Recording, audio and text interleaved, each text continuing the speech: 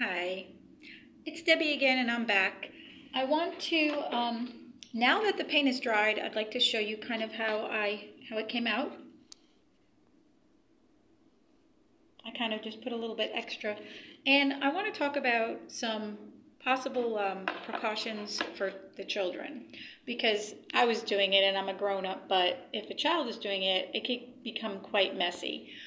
When they squirt the paint on the plate, okay, they need to be supervised not to put more than a 2-inch blob, because the paint will run into each other and then the colors won't be bright, the colors they're supposed to be.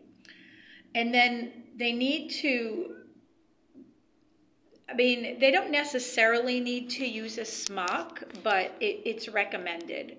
They could use an old t-shirt or something like that, but they should have something covering their clothes, just in case they take the brush and while they're talking, they go like this and it gets on their clothes.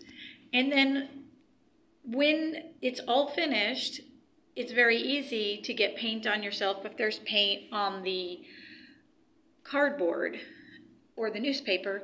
So what I would recommend is that they roll up take everything off all together and then roll up everything. Take the cardboard like this